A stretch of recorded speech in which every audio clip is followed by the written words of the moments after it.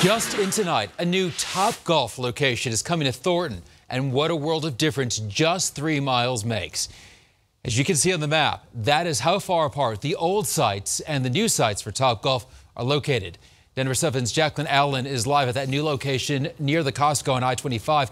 Jacqueline, just in the past 2 hours, the city of Thornton voted to move forward.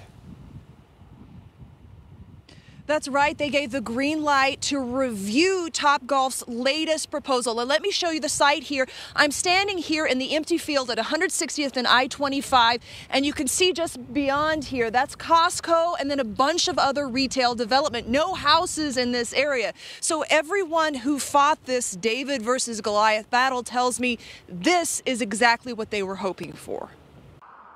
They kept saying there was no other alternative, and now there is. So we're happy about that, and I think it'll be great for the city, it'll be great for the residents, it'll be great for the people that enjoy TopGolf. It's a win-win-win for everybody. For more than a year, Steve Bauer and his neighbors have been fighting a TopGolf here in their backyard. Like so many in Colorado, they felt their voices weren't being heard in a development battle of old versus new. But under the threat of another lawsuit, TopGolf backed down and picked a new site. I'm glad it's in Thornton. I'm going to go. My family will go. But I'm glad it's not in our neighborhood. The new location is just 3 miles north of the old one at 160th, already zoned for retail right by I-25 and E-470.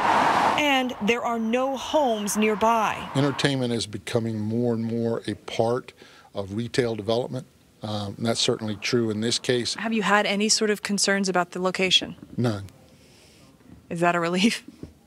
Sure. Call to order though. Tonight, City Council approved a review of TopGolf's new proposal. It could be approved as early as January 9th. In Thornton, Jacqueline Allen, Denver 7.